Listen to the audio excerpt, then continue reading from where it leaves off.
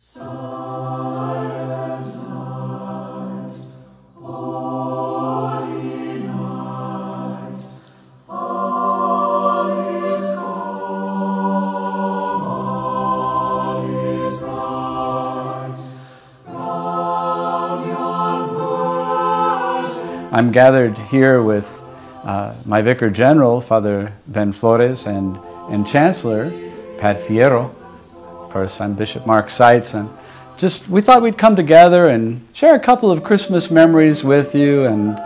But why don't we begin at the beginning here with this story of Jesus' birth. In those days, a decree went out from Caesar Augustus that the whole world should be enrolled. This was the first enrollment when Quirinius was governor of Syria. So all went to be enrolled, each to his own town. And Joseph too went up from Galilee, from the town of Nazareth to Judea, to the city of David that is called Bethlehem, because he was of the house and family of David, to be enrolled with Mary his betrothed, who was with child. While they were there, the time came for her to have her child. And she gave birth to her firstborn son. She wrapped him in swaddling clothes and laid him in a manger, because there was no room for them in the inn. The Gospel of the Lord. Praise to you, Lord Jesus Christ. When we hear that passage, I think all of us say, oh yeah, I mean, it takes me back to my childhood in a certain way. The various times that I've heard that passage when my family gathered to open gifts or at church when we went to Mass. So I just thought we might, in light of that, just talk about some of our favorite Christmas memories among ourselves and share them. Father Ben, what comes to your mind when you think about a special Christmas memory? Two things come to mind. My mother's nickname is Belen.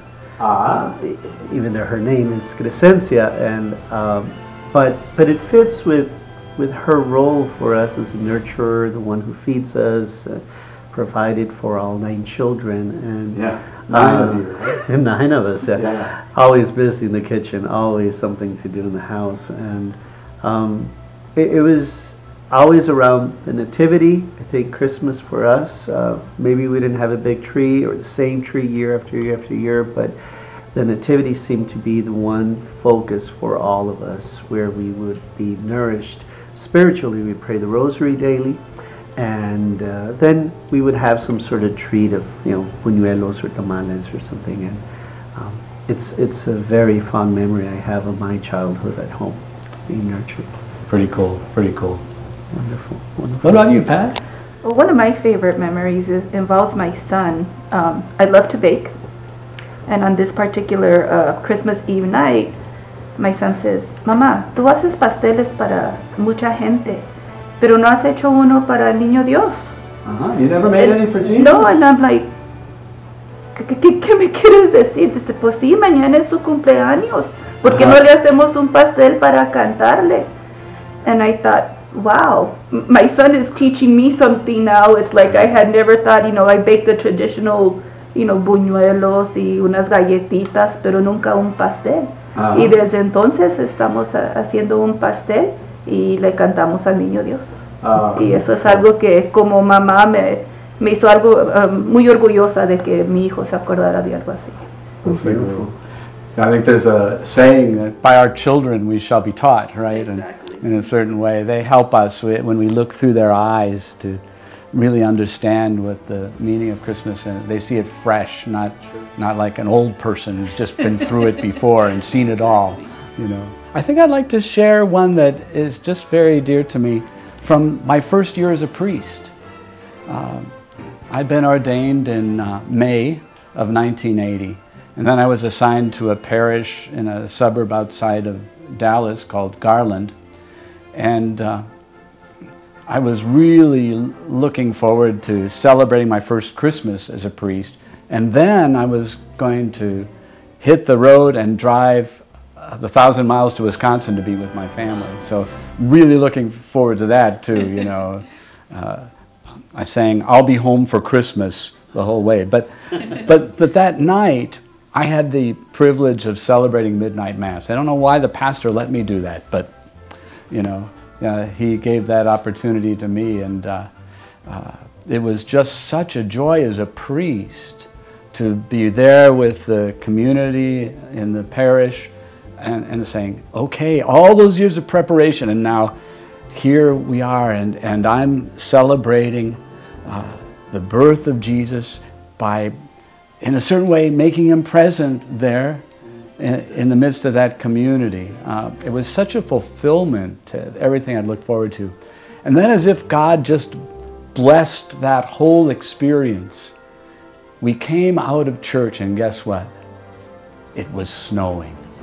Huge, big flakes of snow. And you can say it was just a coincidence, but for me it was God saying the whole world is a better place because of this night.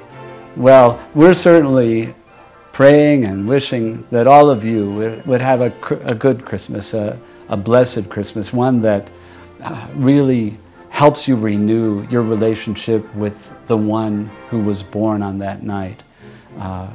Pray that you will be with family, and if you're not, that you're close to Jesus and through him close to everyone else that has been part of your life. And we'd like to offer you our best wishes. Yes, you all have a very blessed Merry Christmas and also a prosperous New Year. And Father Ben, why don't we just offer a blessing en español, ¿no? Seguro. El Señor esté con ustedes. Y con tu espíritu. Que la bendición de Dios, Padre, Hijo, Espíritu Santo, descienda sobre ustedes y permanezca para siempre. Amén. Merry Christmas, everybody. Feliz Feliz Navidad. Navidad. Merry Christmas.